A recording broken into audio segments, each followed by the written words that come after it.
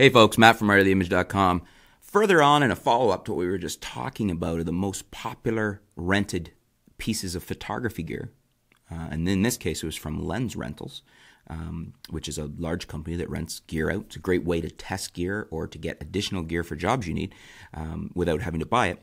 But they do rent a lot of stuff. They have a lot of volume. So their numbers when they release them are interesting because it's indicative of, you can draw, it's raw data basically, and you can draw, conclusions. What's more popular? What are people wanting? What's being used the most? And we just talked about the most popular gear overall for 2017, but they also broke it down to the most popular new gear for 2017. And this was interesting. We've got the top 10 here. And number one was the Panasonic GH5. And I found that interesting because the most popular new gear was the GH5. GH5 is definitely an amazing camera, and if you're into video, I could certainly see why it would be a heavily rented piece of gear because it's arguably one of the best pieces of gear you could use for shooting video. A lot of pros would want those as additional bodies if they're on jobs for clients. A lot of people might want that to test it out. If they are looking to upgrade, people might want that for if the new venture and they don't want to, they can't afford or don't want to invest in a project yet, you can rent it from Lens Rentals. And the GH5, I can see why that's up there. Interestingly, stuttering there, is the Sony Alpha A6500. That's number 2. I wouldn't have thought that would have been second to the GH5. I would have thought there would have been something a little newer with a little more pizzazz.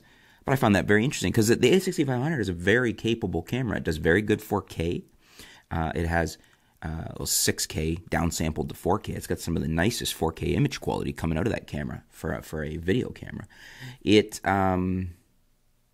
does very good focus. Has a very good focus system in it, including video focus. It's probably second only to Canon as far as something that's as good as dual pixel AF. So interesting. I can see why, because for value and probably for the lower cost of rental, I can see how that's a very interesting rental. Curious to know what you guys think of these top 2, though. Did it surprise you? Does it not surprise you? And if it doesn't, or which way you're on. If you're surprised, why? What would you thought should have been there? If you're not surprised, let us know why. What reasons do you think these are number 1 and number 2? There's some other interesting contenders here.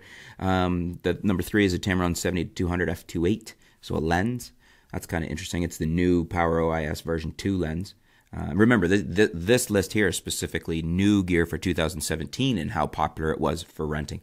Number 4 was the Sony Alpha A9, which is an interesting camera, very big, very strong contender from Sony that is, going up against pro top-of-the-line video cameras like the Canon 1DX Mark II, like the Nikon D5. This is a camera that Sony's really come out the gate with a very impressive offering here. And I'm not really surprised to see that there too. I bet you there's a lot of pros using that in the Sony system and a lot of people also wanting to test it to see if it's a camera they want to buy. So that being number 4 doesn't surprise me. The Fuji X100F is number 5. And that kind of surprises me a bit. I guess I've never been a big fan of single focal length fixed lens cameras. Although I do know these are very popular among Fuji shooters. The X100 has been a very good selling, very popular camera for Fuji. So I guess I shouldn't be surprised. It's probably my own personal, just that camera has never really interested me that much. I would much rather have, between the two, an XT20 with some lenses on it. Rather have an XT20 with an 18-55 2.8-4, as you know, my favorite kit lens ever. And with this 50, if I can, I'd throw in that 50 f2 right there. I'd much rather have that than that X100F. But just interesting to see where it ranks. Sigma 24-70 f2.8, the new one. The Art lens is number 6. A Sony FE 100-400 is number 7. Canon 6D Mark II is number 8. That's interesting. The 6D Mark II is a very interesting beast.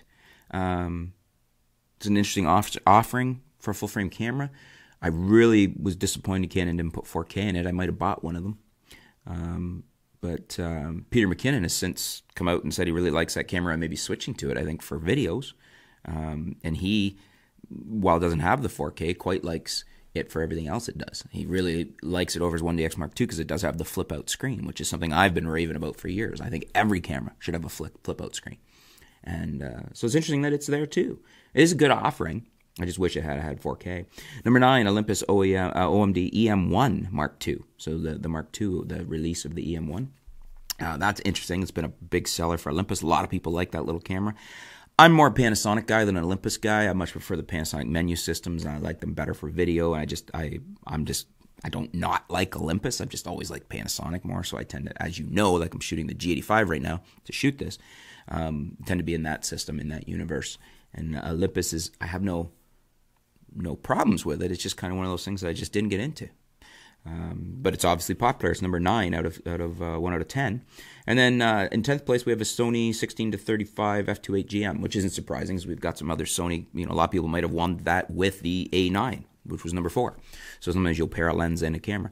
But I was curious, what do you guys think? What do you think of the top renting gear from 2017? This is gear that came out in 2017, and it's listed by popularity here on what was the most popular. What do you guys think? Did it surprise you? Did it not? Why? Let's discuss it. Curious. Do you own some of this stuff? Have you rented some of this stuff and then went out and bought it yourself? Let us know in the comments below. Always interested to hear your feedback. Thanks for tuning in. Stay tuned. We'll be back soon here at artoftheimage.com.